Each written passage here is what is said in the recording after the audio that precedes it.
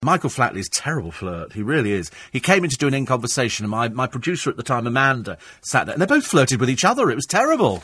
I felt like saying, Amanda, just stop it now. You're 78. It doesn't look good. You know, not a good... Sorry, 76. I do beg your pardon. I was aged her before her time.